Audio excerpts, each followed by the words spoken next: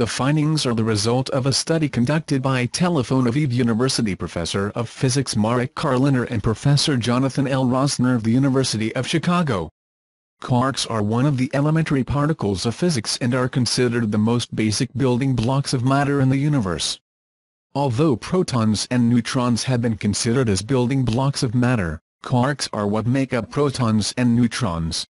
Quarks are unique in that they are capable of maintaining a fractional electric charge, unlike protons and electrons that have full charge, that is, +1 or -1. There is not one, but 6 types of quarks, but physicists usually refer to them in terms of 3 pairs, up/down, charm/strange and up/down. Quarks come together to form compound particles called hadrons.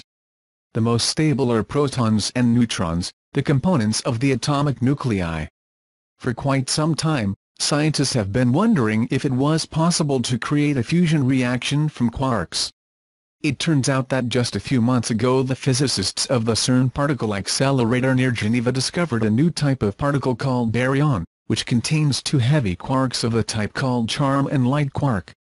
Scientists explain that because the mass of the particles involved before and after fusion is known, they are able to calculate the amount of energy emitted precisely by Einstein's famous formula E=mc².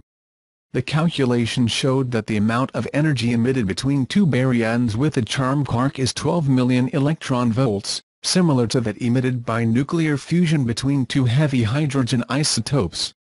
The precise measurement of the particle of the 2 lovely quarks allows them to simulate a fusion process at the quark level for the first time and calculate their results,